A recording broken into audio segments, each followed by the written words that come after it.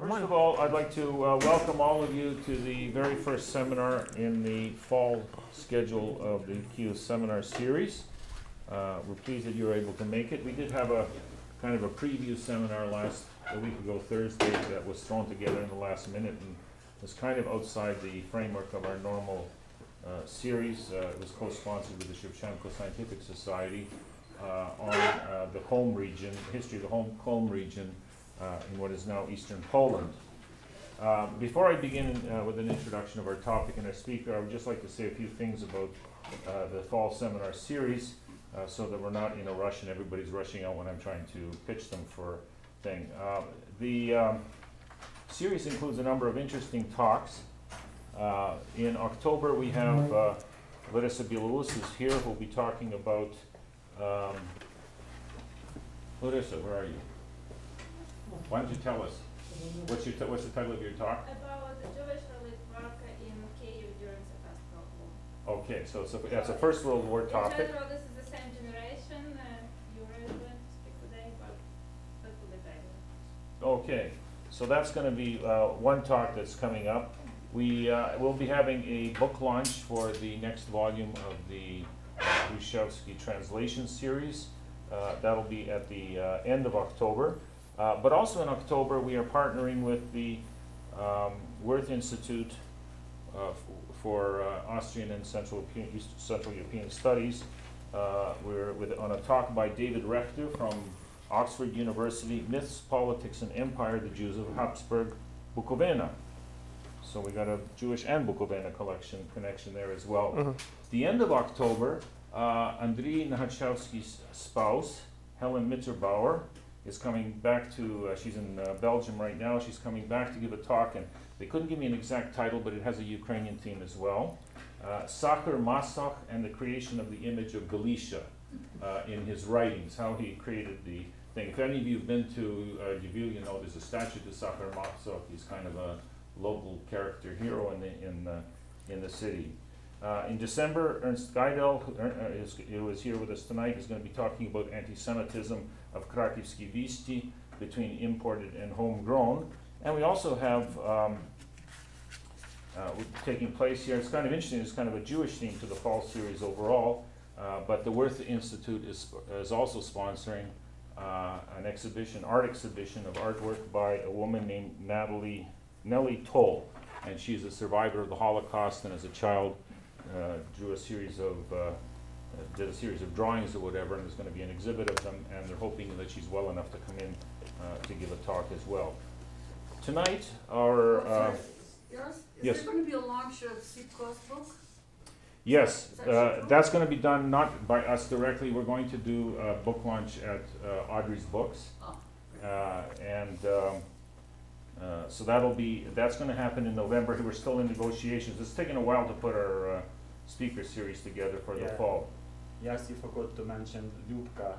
Andriy Lyubka is another one. This is a writer from Zakarpattia in Western Ukraine who's going to be in North America, and he's going to come here for a reading, and that's going to be held at St. John's Institute on October 30th.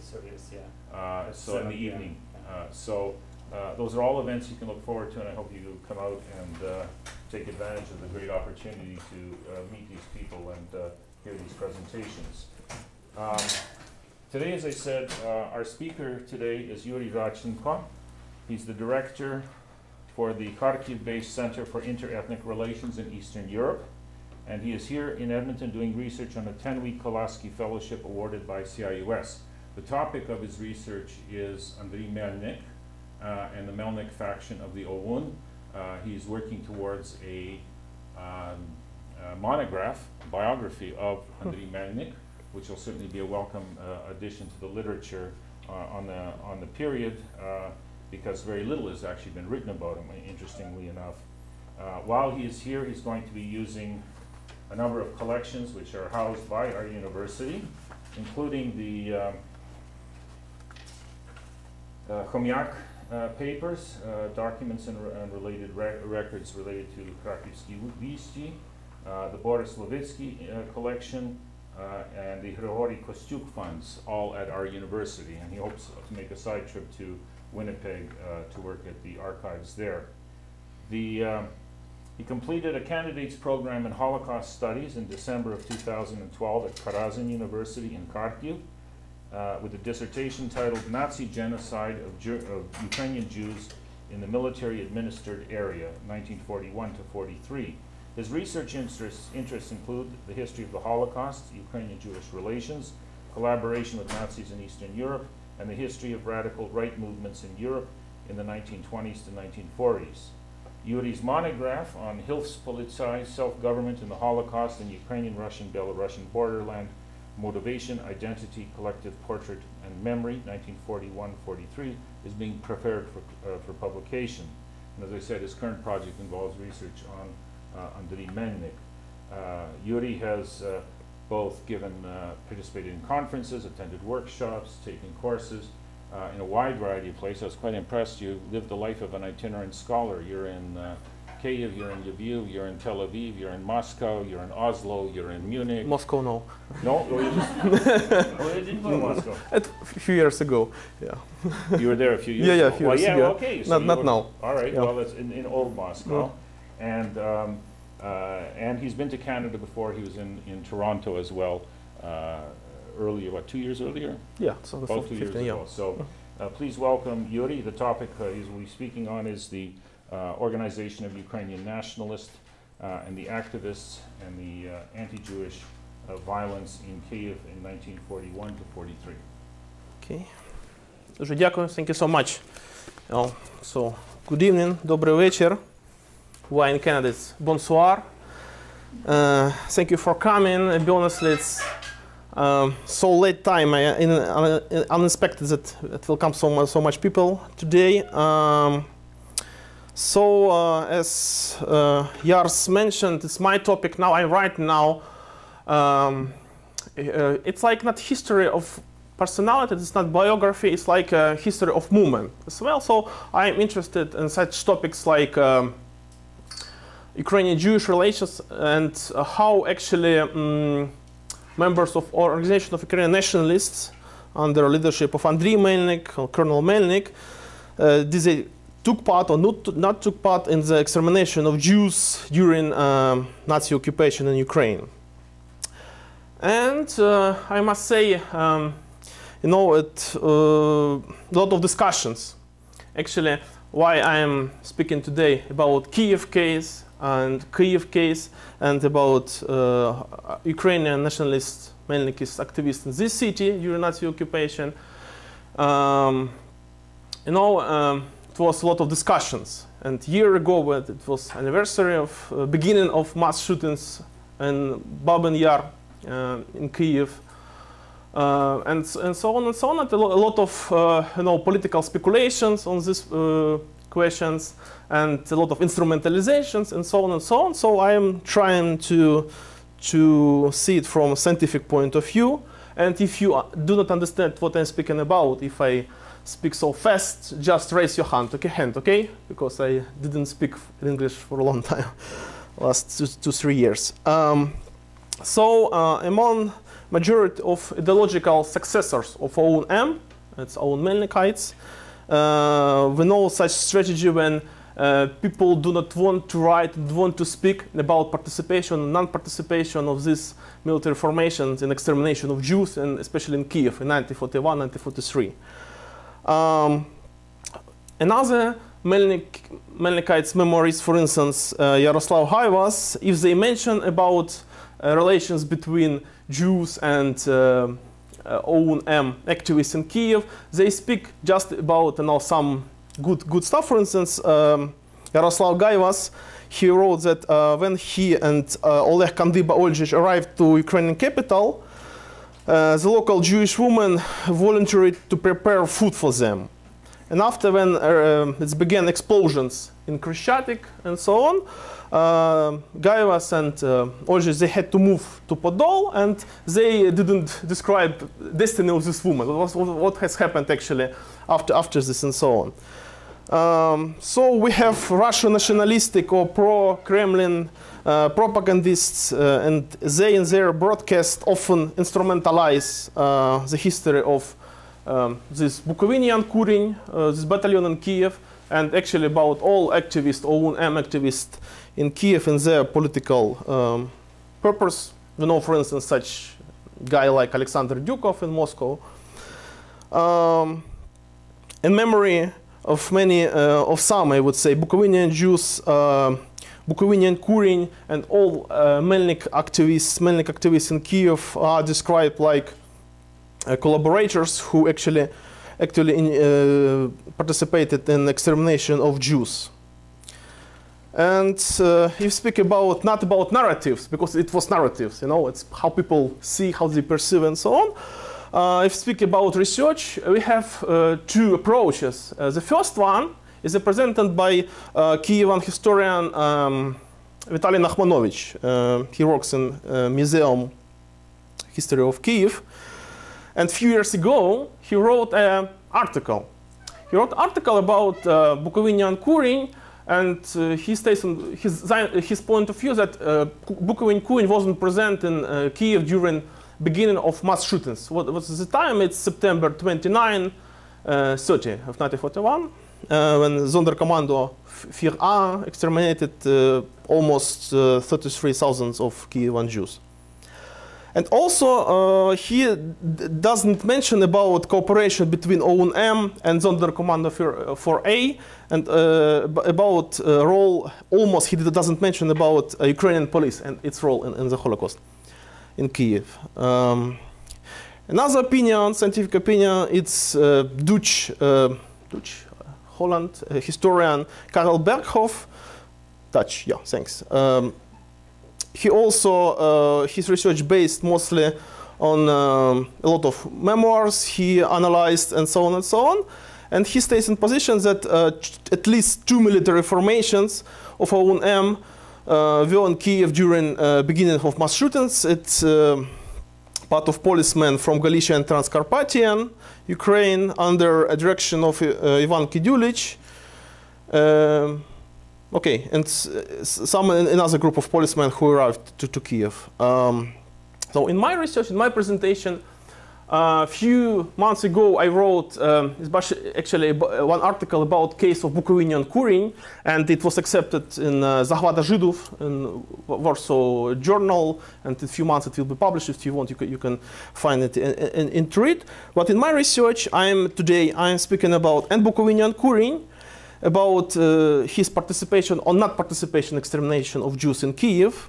I speak about role of OUN members who served in auxiliary police and its role in extermination of Jews. And also I will speak about OUN activists who served in Sonderkommando 4A. I will say SK 4A. So it will be more simple to not retell it all time.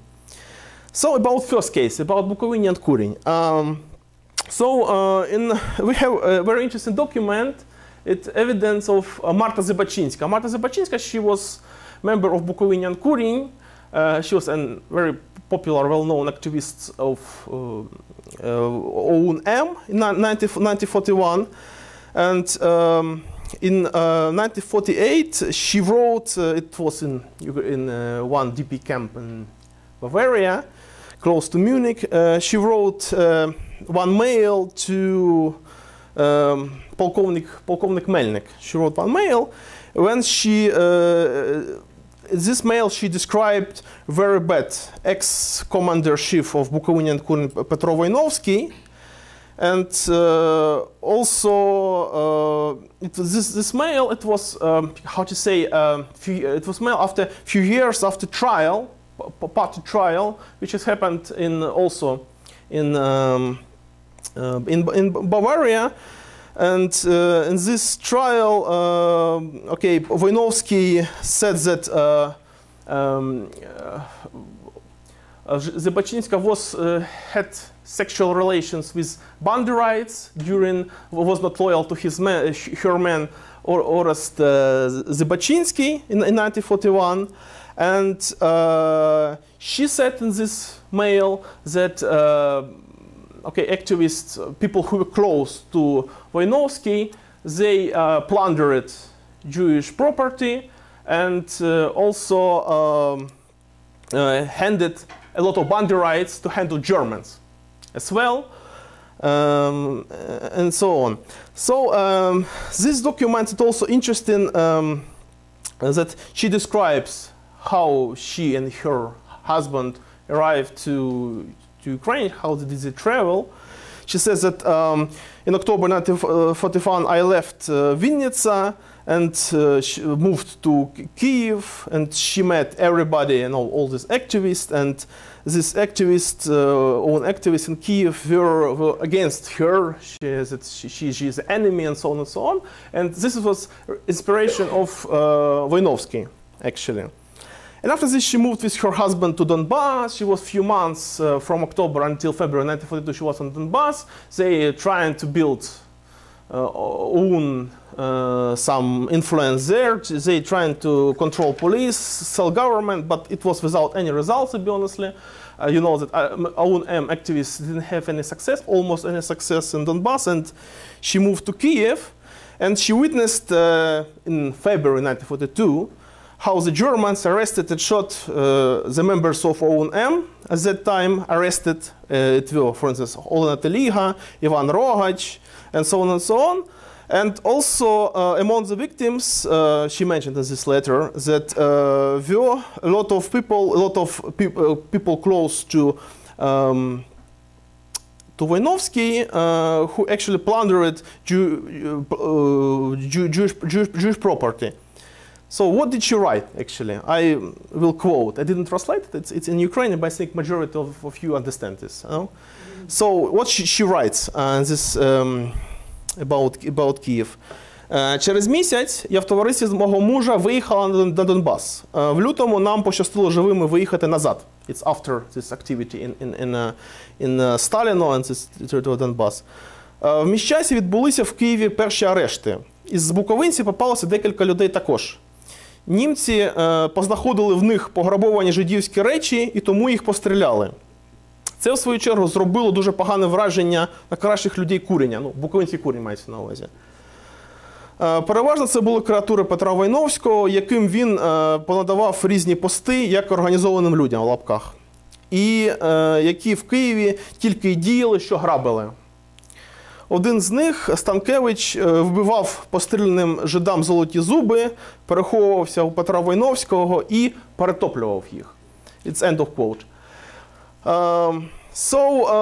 What actually we have to prove or not to prove this evidence, and actually it's a question when it has happened, you know, because Holocaust, I would say, didn't finish in autumn 1941. It was continued because Jews were exterminated during all time of German occupation, 2 years. It's possible to I would say, it's possible to speak about 2 periods of the Holocaust in Kyiv. It's first wave, it's autumn 1941, when majority of Jews were exterminated, and another people who actually told that they are, you know, Tatars, you know, Ukrainians, or Russians, or Karaites, and so on and so on.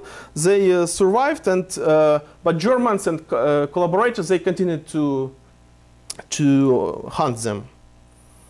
So I have quite interesting another document. It's memories of one activist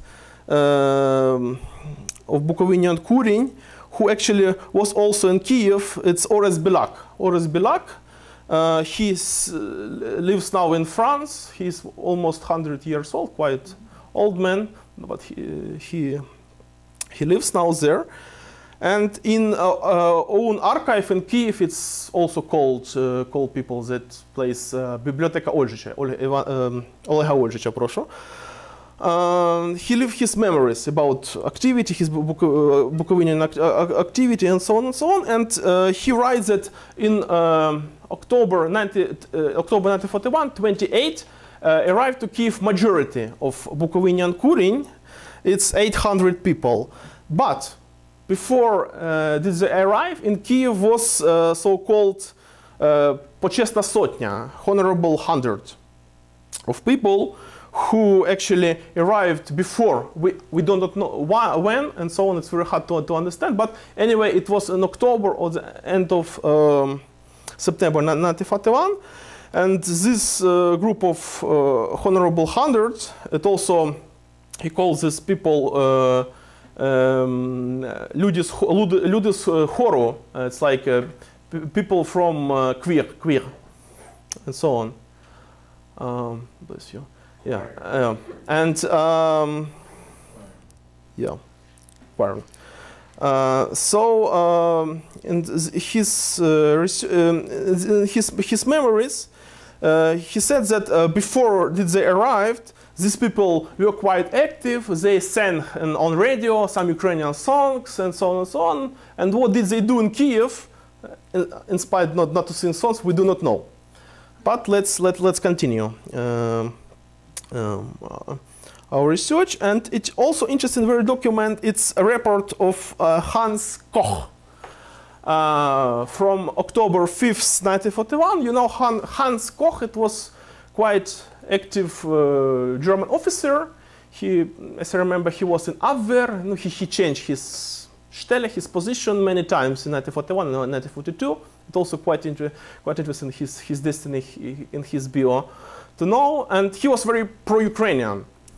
And in his report, he writes that at the beginning of, I remind, it's beginning of October 1941, he writes that close to Kyiv, on the territory of Vinnytsia Hysen, a group of pro-Melnyk group, he called them Ukrainian refugees. And he writes this number of these refugees. This is, he writes, this is ukrainische Flüchtlinge aus Bukowina. So it's like Ukrainian refugees from Bukovina, and he writes the number. Number is 300, 500 of these people. So it's close to Kyiv, somewhere this group was. I remind you then, Kyiv was occupied by Germans on September 19. So, and it's like 30, 20, 40 kilometers to Kyiv. It also pro-Melnyk group, pro-Melnyk historian like Duda and Starek, they mention about 100 with choir, with chorum, with choir, who actually were on, and after when in Zhytomyr were killed Senek and Siborsky, a lot of Melnykites moved to Zhytomyr for Morin and so on and so on. So it also very big meeting in this city. Anyway, briefly to speak, I will not retell all this evidence. So my point of view, if briefly to speak, if to use all documents, all testimonies, what I have, my point of view that to Kyiv in autumn 1941 it could be arrived with this group, and also I have another document where actually this Feldkommandatur who were guarded in a mass shooting place, they write a request to Zhytomyr to send 100 policemen from this place. And I think this group of policemen, and this is choir, so-called Honorable 100, it could be the same, the same group, the same group. Okay, so we go after this. Oh, if speak about police, about auxiliary police, коли я буду мати 5 хвилин, скажіть мені, добре? Окей, добре. If speak about police, already after beginning of Nazi occupation on September 21st, to Kyiv arrived a group of Melnykists and very active people. For instance, it was Bogdan Onufrik, his nickname was Konik, and with detachment of 80 Cossacks. No, it was policemen from Zhytomyr. Most part of them were not OUN activists, they were ex-POW, but majority of them were probably ethnic Ukrainians who call themselves Ukrainian. We don't know actually exactly their ethnicity.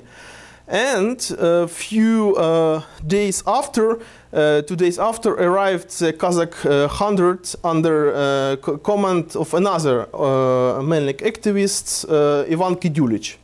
And 6 days after, on September 28, it began to work headquarters of city police, and the first commandant of police was Anatoly Konkel. He was also a very bad known person as for me, but as I know, he was as well Melnyk activist. We should research his biography, as I know. And during these first days, first weeks of Nazi occupation, quite active in this creation of police were this OUN activists, and Petro Zakhvalinsky, и Anatoly Kabaiда, и above mentioned Ivan Kydulich, and Petro Aksentiev, his nickname Omelyanev, and so on and so on. For instance, Petro Zakhvalinsky, who arrived first in Kyiv, during first day in Kyiv, he was served like a chief of staff Ukrainian police from autumn 1941 until April 1942. And in April 1942, he was arrested by Germans as Ukrainian nationalists, but later he was released. And from end of 1942, Zakhvalinsky was a commander of 2nd 100 of 115 Schutzmannschaft Battalion. And he actually distinguished himself by participation in anti-partisan actions in Belarus. And under unspecified circumstances, he committed suicide in Paris in June of 1944, I'm sorry. It's interesting because according to official Melnykite narrative, he was killed by Gestapo because his nationalistic activity, but it's like a political mythologization. So all these people and Kydulich, I didn't have time for this and so on, they actually did a lot, and most part of them served in different armies in between two world wars. And for instance, Kydulich, he served in Czechoslovak army, and so on and so on. These activists also organized meeting of the OUN leading officers who were in Kyiv with police officers who actually sympathized to OUN but didn't join OUN. For instance, in December 1941, Aksentiev organized a meeting with police commander Arsene Melnyk. By the way, it's his SS card after he served in division SS Galicia, and if you want, yeah, watch, yeah, send to people. Aksentiev organized meeting of Melnyk with Colonel Mykola Kapustyansky. It's a well-known politician and military activist, and also active member of PON, Провід українських націоналістів. And in this conversation, Melnyk with this quite well-known Ukrainian politician, military figure, they discussed actually about is it possible to establish Ukrainian state, and Kapustyansky told that it's impossible now because Germans against this, but in future we can do it, and Ukrainian police, it should be like a core of Ukrainian army in future. He told them this. It was the last meeting of Kapustyansky with Melnyk, but quite interesting. So if we speak about mass executions of September 1941 in Babi Yar, it's all people who survived, Jewish people, actually, they mentioned about so-called Ukrainian nationalists, but in people who actually were executors, or who were guarding this place, or were not shooting, but staying somewhere, and so on, auxiliary. But actually, they also were executors. But here, it's very hard to understand to which detachments actually, which detachment also these people. It's very hard to understand. For instance, David Eisenberg of Yiddish, who survived in tragedy of Babi Yar. He recalled that he told in his interview that on the moment to the place of execution near the Jewish cemetery, the guards were carrying, it's quote, Ukrainian nationalists, he calls them, it's unique abomination, he calls them, it's like, and so on, which came mainly with Germans to Kyiv from Western Ukraine.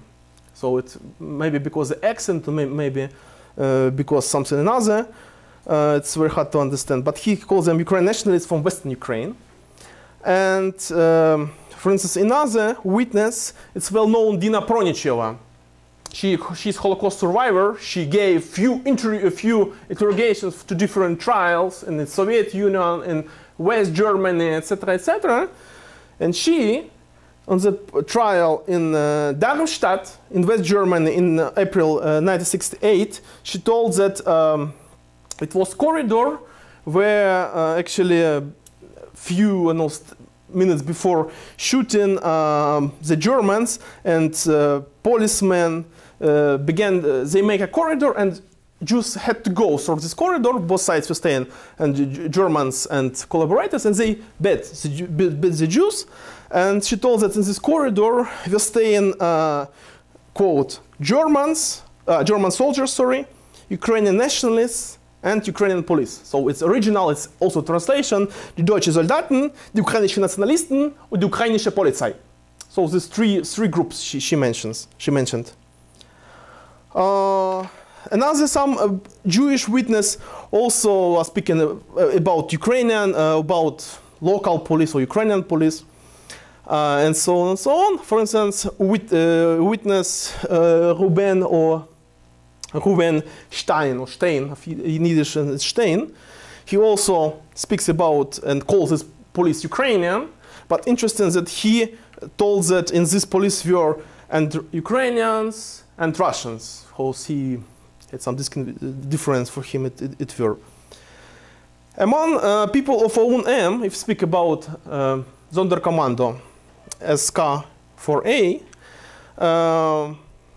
it were members of OUN as translators who actually served in this Sonderkommando, well known, and of them it was Stepan Fedak. Stepan Fedak, he was famous because he in March of 1921 he fired to Marshal Joseph Pilsudski, actually in Lviv. It was an attempt but unsuccessful. And he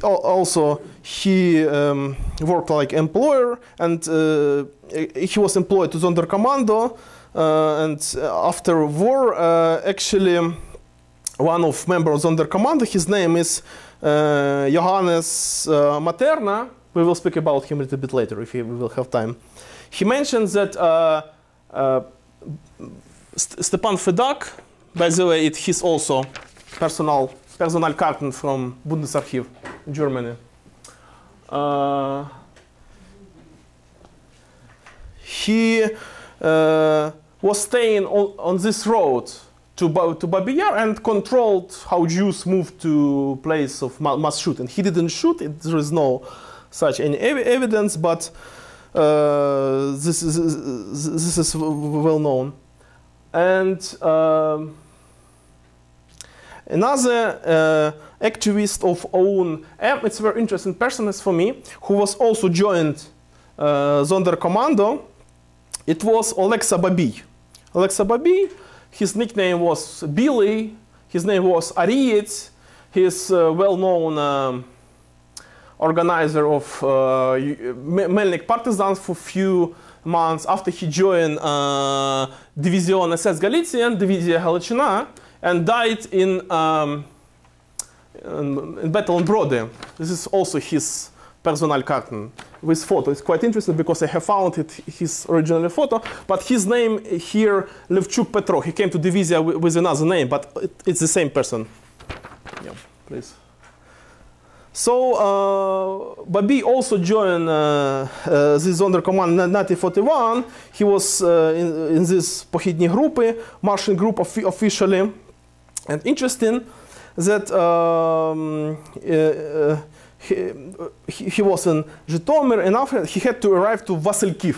There was Kyiv with part of Sonderkommando for A, and in August 31, Sonderkommando arrested there a Martian group of banderites. This was a group of 15 banderites under leadership of Vasyl Kuk. In future he will be the last commander-in-chief of Ukrainian Sergeant Army, UPA. And this group was arrested and sent to Zhytomyr, firstly to Bilatsarka, and after to Zhytomyr. And there FEDAK interrogated them. And after they were sent to Galicia, in Galicia they managed to escape. They managed to escape and they survived. It was Galasa in this group, it was Vasyl Kuk and few very well-known banderites, and so on and so on. But destiny of another people were not so successful, because in Kyiv, Sonderkommando shot from 100 to 300 local Jews in Kovalevsky Yar. And also they shot, as I know, 80 local Christian women who had some mental illness, because Sonderkommando, they killed not only Jews, also so-called mental ill people, and so on. But it's also interesting because it's a question, did Babi take part in these actions? And they have found one document from 1942 where actually he described what has happened to him in autumn 1941, and he writes in this report that in autumn 1941 he was in Kyiv. And what did he do? He actually engaged in, it's quote, in liquidation of communists, Jews and banderites. Займався ліквідацією комуністів, жидів і бандерівців. And so on. And after this, actually, he arrived to Kyiv. And he joined police. This is police, so I mentioned.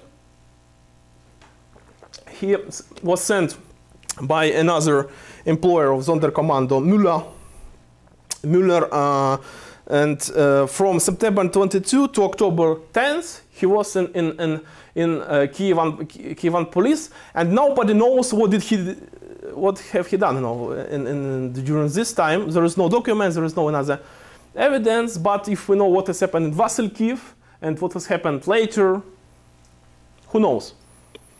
And after this, he moved to Poltava, and with another activist of OUN, among them were Bogdan Konik, above mentioned, and Yakov Kravchuk. He joined Sonderkommando Abwehr 202. And after this, he moved also to Kharkiv, and also he writes in his report, 1942, it was internal report for party, for OUN, not for publication somewhere outside. He writes that in Kharkiv, he engaged in exposing of communists and the Jews, end of quote.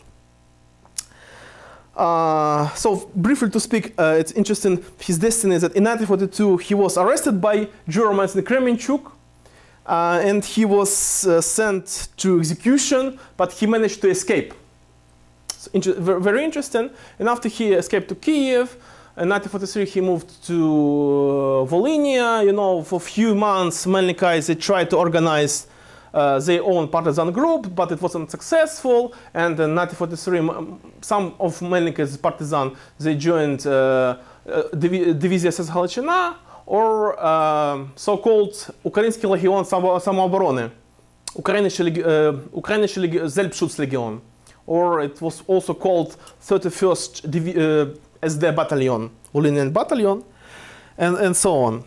So it's briefly to speak about these relations. Also, I have documents of some memories of Yaroslav Haivas, and his memories, he writes that he had very good relations with this about mentioned Materna, Actually he was trialed in Western Germany. He was member of Sonderkommando, and this Materna, he was very friendly to Oldrich, to Melnyk people in Kyiv, and also he, according to Hai, was always informed if something is going to happen, if somebody is going to be arrested, and so on and so on.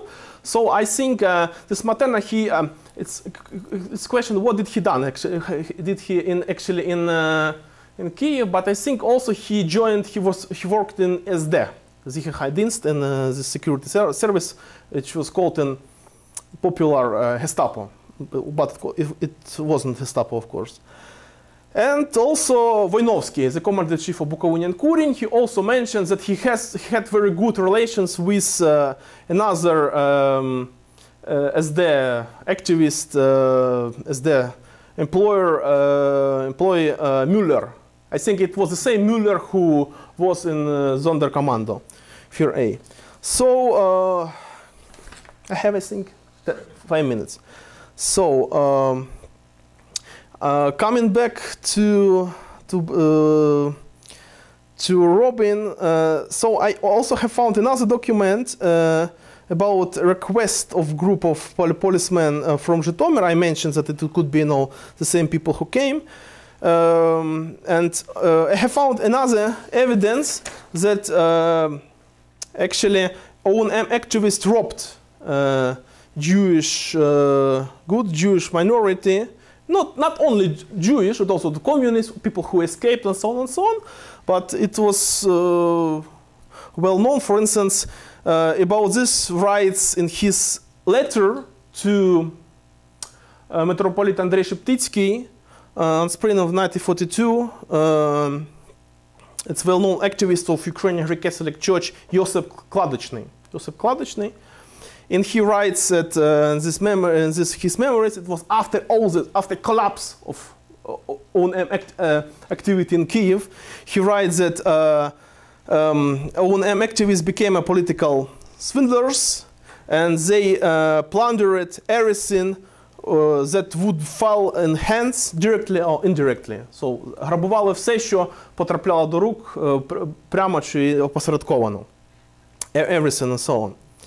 And I want to add, I have, I think, a couple minutes, that the Holocaust actually continued in Kyiv and after autumn 1941, because some Jewish people survived, and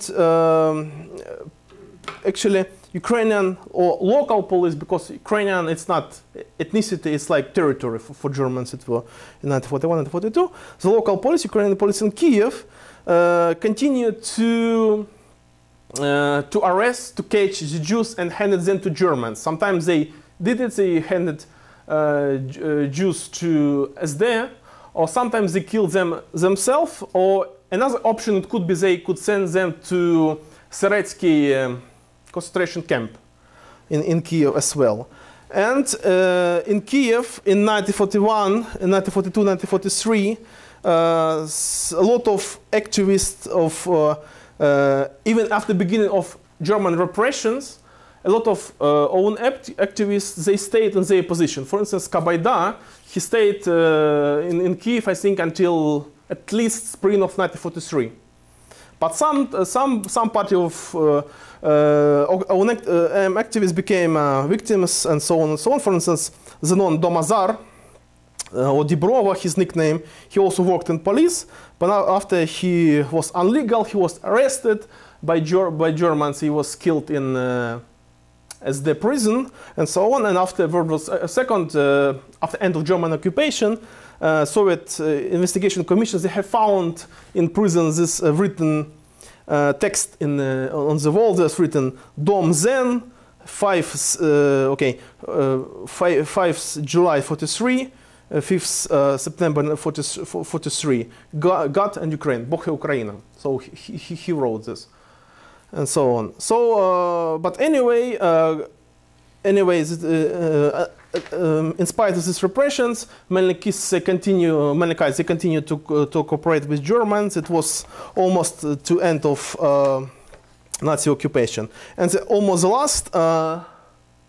Yes, I know that. I must to mention about the propaganda also, because Melnykites, they worked in newspapers, they published, they worked on radio and so on and so on. And especially during the first months of German occupation, they have some free options to publish, what not to publish. We know about Ukrainskie Slovo, how many anti-Semitic publications were in this journal. We know, for instance, about Volyn, this journal Volyn, where Ola Samchuk worked, Olena Taliha worked, and for instance, they published on October 5th, 1941, article about what's happened in Kyiv, and in this Kyiv they actually endorsed murder of Jews in Babin Yar, because it was written about they wrote about one article about visiting of Kyiv by Volodymyr Kubiyovich, Kost Pankivsky, and Vasily Glebovitsky, and they wrote about activities, how created police, government, etc., etc. And they wrote this article: September 28th was the great day. The German authorities, having met with the burning desire of Ukrainians, ordered all Jews who left about 150,000 in Kyiv to leave the capital. End of quote. To leave the capital, it was, you know, what does it mean?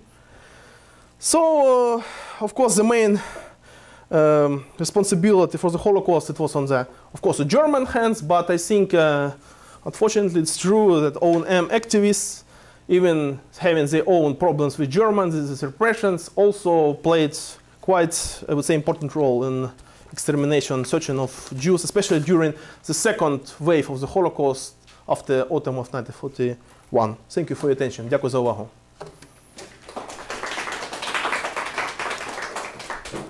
Questions now? Yeah? Yes, thank you, Yuri. Before I just want to say a couple words that you obviously had a very difficult topic, and a complicated topic, and a controversial topic to deal with. One that requires a lot of more research, which is one of the reasons why he's here. So we're looking forward to learning more. One thing I wanted to point out, that this is a topic, of course, that in Ukraine, there's a huge discussion around the Second World War and everything that happened in the Second World War as part of the sort of Ukrainian identity of formation that is taking place. So it's all very timely. Last year, of course, marked the 75th anniversary of Babin Yar. There was a big conference in Kyiv and events. Few conferences, you know, Several, yeah, several, yeah. So, a book was published called Babin Yar, Historia и Pamyat, under the general editorship of Paul Robert Maguchi. And it recently won first prize at the Lviv Forum. And in there, there's an article by Vitaly Nakhmanovich, who you mentioned, and Karl Burkhoff. You also mentioned about the Bukovensky Kurin and this period. So we're looking forward to, it is available now for sale. But I wrote a review on this book. Oh, so, you yeah, actually I did. so Yeah. Anyways, this is something. This is all part of this discussion that's going on in Ukraine, and I'm very glad that we had a chance to hear Yuri's point of view on some of these issues. And I think we get a sense of, in the fog of war, I mean, how difficult it is to sort things out, because you've got accounts of participants that aren't really 100% true. You've got accounts of survivors that may not always be 100% accurate from their memories. You've got some documents. You've got it's a lot. It's a, you know, the fog of war. It's very confusing times. So good luck in your continued work. Yeah. We're now able Thank you. to take any questions. I could go first. Yeah, of course. It seems, at least for me, that the main problem with your topic is the problem of sources. The actions of OUN can fit a pattern, but you don't have a solid proof that they actually were responsible for more than plundering Jewish property. So I'm just wondering if what other directions you could go with search of your sources. For example, we know that NKVD informant stayed in Kyiv during those times. Do they specify any participation, any arrival of newcomers?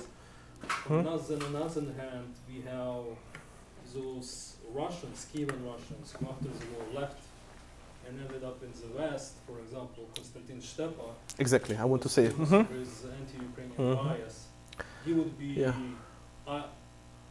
I was actually in the archive where his collection is housed, but I did not look into the archive. So I wonder if those two potential directions, Yeah. if you explored them.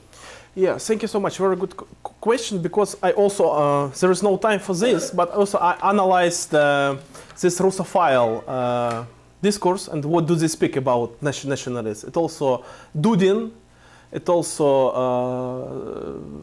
this from Новое Украинское слово Штепа, and few of them. I have, for instance, it's very good. A lot of literature about this stuff, and this started in New York. And this is Columbia University Archive, Бахметьевский archive, Бахметьев archive, a lot of these memories, and I have found, I know this discourse, I know this what actually a lot of documents of NKVD were published after at the beginning of 2000s years. And also, they mentioned about these activities of Bagazy. Bagazy, this was mayor of the city, mayor miasta, mayor, and about his activity, because about this plundering, I have few documents. I have this nationalistic documents, internal documentation of OUN. I have NKVD reports of 1942. I have German reports also. It was published, and also this is Melnyk in the Sovietische Gebiete, this reports from occupied territories of Soviet Union. I have this evidence of Russophiles, Stepa as well. It's his collection, his interview is quite interesting in Harvard collection, so-called. It's acceptable online, so I analyze it as well. Of course, they have some tendencies, you know, they do not like rawhides, they do not like this all origin and so on, but some points of view, and also they speak about anti-Semitism. Another point of view that this is Russophiles, they don't want to speak about Russophile anti-Semitism in Kyiv, because it was anti-Semites from both sides, you know, and Ukrainian and pro-Ukrainian group of people and pro-Russian and so on and so on. So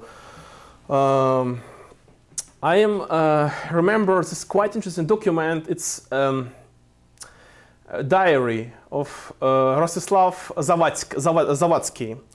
It was son of Russian white officer who actually joined Wallonian, it was not the division, it was battalion Wallonian. And after commander-in-chief of this battalion, it was Leon de Grelle, well-known Belgian collaborationist. And this guy, not de Grelle, but Zavadsky, he wrote his diary. He wrote his diary, and he actually traveled with his battalion from Bela Podlaska, it's General Gouvernement, to eastern Ukraine. And he was even commander-in-chief of local police in Donbass, in Sherbinivka. And he describes the Kyiv. How he was in Kyiv at the end of October 1941. And he was terrible anti-Semitic, anti-Ukrainian and anti-Semitic at the same time. So it's like discourse. Thank you. I hope I answered your question. Yeah. First of all, I'd start off with a defense of RADCHENKO, who was accused of having sexual relations with Banderas. I quote the documents for you. Yeah. Everybody knows that Banderas were younger, more virile, and sexier, so who can blame her? Yeah. It's just to get under the skin of all my descendants of Melnykites in the room. What you've done, and in looking through your numerous papers and research and the general direction of your writings, is you focus on Ukrainian anti-Semitism and Ukrainian collaboration with the Nazis. And yet, and this is very similar to a medical researcher talking about how many people died from the disease and who may have caused the disease, but not getting to the root cause of the disease of anti-Semitism. Mm-hmm. And I would say the disease of Ukrainophobia, which was also prevalent, and prevalent among many Jews. Now, if you look at the experience of Ukrainians and Jews, there are great similarities in why some Ukrainians may have initially wanted to collaborate with the Germans, and that was survival and the creation of an independent state. The motivation of Jews who joined the Communist Party were very well represented in NKVD and who helped in implement the Holodomor in Ukraine, starting with Lazar Kabelovich. Also, is similar in the sense that they were trying to survive after great discrimination against them in Tsarist Russia. And so they turned to communism as a way of improving their lives, just like Ukrainians tried to create an independent state to improve their lives. Igor, you have a question? Yeah, I'm getting to it. So the motives were very similar. One day, yes. And what is missing in all your research is getting at the root cause and the ancient concept of divide et impera, divide and rule, and how the Russian Empire and later the Russian Empire reconstituted as the Soviet Union used this concept to drive wedges between Ukrainians and Jews and vice versa against each other. So the root cause of a lot of the ill feeling of one group to the other has its roots in Russian imperialism, obviously in the interwar period in Western Ukraine, in Polish imperialism. And so there's a lot of similarities, and yet you don't seem to get at the root cause in any of your works, which is Russian imperialism, which still creates problems for Jews today. If you look in Donbass and how they're saying Ukraine has been taken over by the Jews. The two pseudo-republics in Donbass. And so is your center for inter-ethnic I have found 5 questions, I think, so 6, I don't know. Anyway, you've given your interpretation. I don't know if you wanted to try to Is answer. your Center for Inter-Ethnic Relations ever going to do any research on the root causes of these two diseases and why there was this perpetual conflict between Ukrainians and Jews? No, okay. No. First of all, I don't know from what to begin. You know? First of all, I didn't want to say anything bad about Zabachinska. I just quoted, you know, the document. It's her private point of view.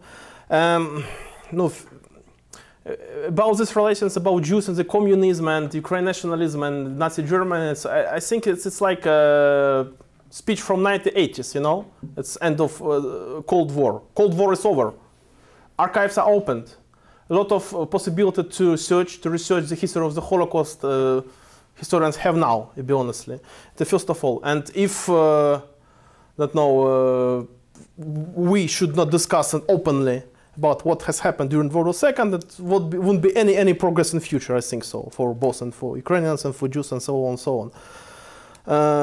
I didn't understand, be honestly, this speech about Jews joined the communism and so on, 1930s years, and about the Holodomor, because it's well known that Jews were also victims of the Holodomor, and Jews were also victims of Soviet regime. It's not a point of my presentation, and they also suffered because synagogues were closed, because Hebrew, Hebraish, Ivrit was prohibited in Soviet Union and so on. And after the end of 1930s, also Yiddish schools were closed and so on and so on. I don't know, what's the point? You are speaking like Petrovich, I'm sorry, that if somebody speaks about Ukrainian, participation of people from Ukraine in the Holocaust, it's like inspirations of Russian imperialism, and so on and so on. It's not. We must discuss, we must leave this propaganda somewhere, another side. Can I Yes. ask you a question? Just, and I don't mean to put you on the spot, but do you happen to know what the Jewish population of Kyiv was in the summer of 1941? And how many Jews actually managed to get evacuated? Because basically, a part of the population did manage to escape because they were evacuated? I guess they were like people who were in important positions and whatever. It's a good question. Yeah, be honestly, let's open a book by Karel Berkhoff. He writes about these numbers. I don't remember what page, but he does it. As I remember, this Jewish population before war, before June 22, 22nd of 1941, it was close to 15,000 Jews. But as I remember, majority of them had some options to evacuation. Not all of them, but and in Kyiv, how many Jews stayed there? We have only the number of this in one Einsatzgruppe Sonderkommando 4A report of the beginning of October 1941. So how many Jews were exterminated in Babi Yar there? So it's 333,000 Jews and 771. So it's according to this report. How many killed and how many they were killed in Babi Yar after and so on and so on. It's statistic, it's very huge discussions if you open this book. So I don't know. No, yes. That's fine. Did I see someone else back here? Myrna. I imperfectly understood a lot of what she was saying because I just don't have that amount of detail in my own memory back. That's my pronunciation as well. Activists who arrived in Kyiv along with the Germans, some from Bukovina, some from Halachonai, some of these Melnykites. Were there any Banderites that came in with those among those activists? What was the role of the Banderites? Because you mentioned that some of them had been killed. By whom? Arrested, yeah. So just if you could locate the Banderusi in this couple of months. If you're there? They were there, and actually, I mentioned this about this Vasil Cook's group, which were arrested and was held by Melnykites and not so far from Kyiv, in Vasil Kyiv, and it was a group.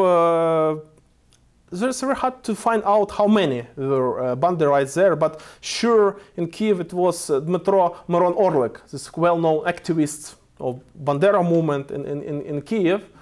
And maybe a few hundreds, maybe dozens of Banderites also was there, but they didn't have such success, I would say, like Melnykites had for a few months, They didn't control police, they didn't control or didn't send successfully their people to self-government. And what destiny was of Dmytro Miron Orlik. He was killed in June 1942 in Kyiv, and it's a question with help of whom and so on and so on. So maybe Melnykites helped, I don't know, at that time. So it was. So were they already? They were residents of Kyiv, or did they come? No, it was people mostly who came from Western Ukraine, majority of them, as I remember. So. We should, and also many of them were killed in prison. In this prison, it's Korlenko 33. It's SBU.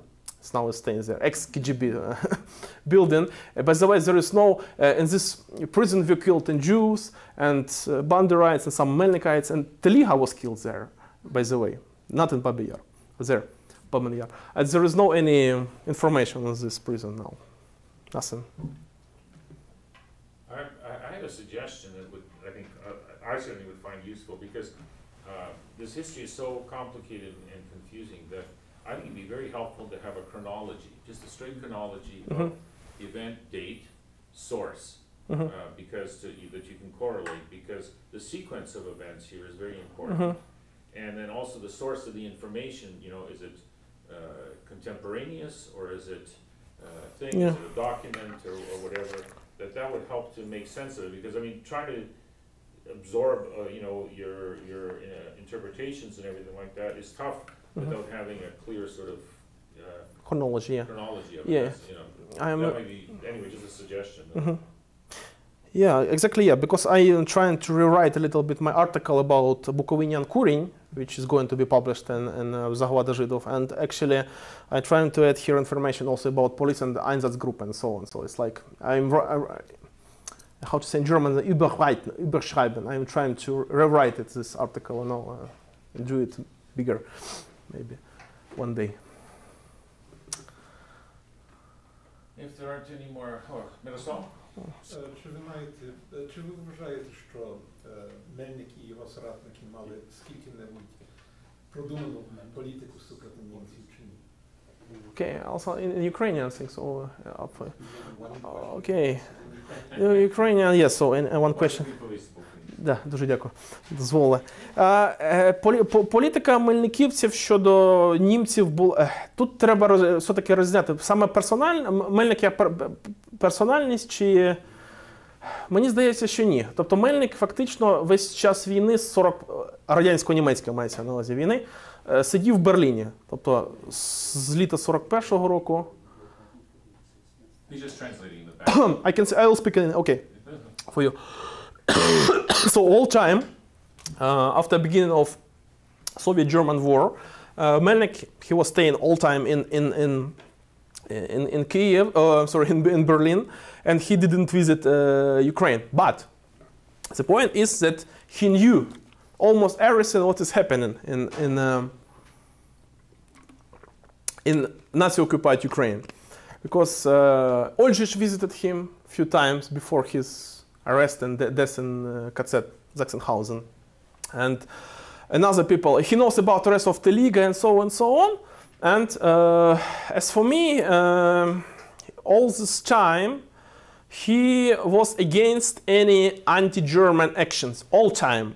If people in land, in Krai, for instance, such guy like Babi, on his position, he was quite anti-Semitic and so on, but he understands that they should do anything against Germans because they will lose all support of Ukrainian people. Because in 1943, to be in High Commissariat Ukraine and do not write anything against German occupation, against Erich Koch, it was impossible, because in many aspects, Banderites, they begin to use these anti-German slogans at the beginning of 1942. They receive all the support of people, actually, part of support on Ukraine. And I think just because Melnyk, they didn't push any anti-German slogan, even after arrest of Melnyk. It's interesting because I have seen one leaflet, OUN leaflet. It's May, I think, or April 1944, you can imagine. So it's few weeks before arrest of Oldrich. Melnyk, he was how to say, почесний арешт. He was під почесним арештом, значить, здається, не в Берліні, кудись його до Альп перевезли, щось таке. And so on, and this leaflet and this information. So our leader, наш вождь, is arrested, Melnyk. Хай живе Українська національна революція. That's it. Es lebe ukrainische Volksrevolution. That's it. There's no any anti-German slogan, you can imagine. And it was his position. But a lot of people were for beginning of resistance, in Krai, but he was in these aspects like conformist, I would say. Just one very short question. As far as I know, a number of Melnykites actually arrived in Kyiv, not just as part of Kuri, but also as translation officers for German for the Wehrmacht. And I also was looking into history of Melnyk organization. It's kind of a general remark that those of them who served under Abwehr, under military intelligence, usually survived the war quite well. And one of them was Marko Antonovich. Yes, I wanted. Intelligent nationalist and human being. In general, I read his letters, and he at that time was also. I'm not sure if he was in Kyiv. He was. He was generally in that area. His archive is also available and open. So I wonder if you had a chance to look into his. Yes, I did. It was published his interview for Ukrainian Canadian Research Documentation. Yes, in Ukraine Moderna. He was in Kyiv. He describes this, by the way, also robbery of Jews. He spoke with two Melnykites who actually they guarded Jews to Baban Yar, and according to his point of view, these Jews gave to this policeman their earring, some gold rings and so on. But I do not believe that these Jews gave the stuff добровільно. It's like I do not believe in this stuff. It's like narrative and so on. Could be about number. It's also quite complicated because do you know this official Melnykite narrative about 700 21 Melnyks who were perished in Kyiv. It's official. It's written. It's narrative, and this narrative is terrible accepted in Ukraine, almost by officials. You know, I see time, but this is no documents, no proof of this time of this document. Also, exists another number of victims in Babyn Yar. This is cross, OUN cross in Babyn Yar. It's number of names. It's written there. You know, it's 61 name mentioned. And I and my colleague Andrei Usach, we searched more. Andrei searched this, and we have found information about 4 at least of these people who were not victims of Nazis in Kyiv. That's sure. Somebody was killed on Western East Front in Wehrmacht uniform and so on. So it's like statistica. It's quite interesting.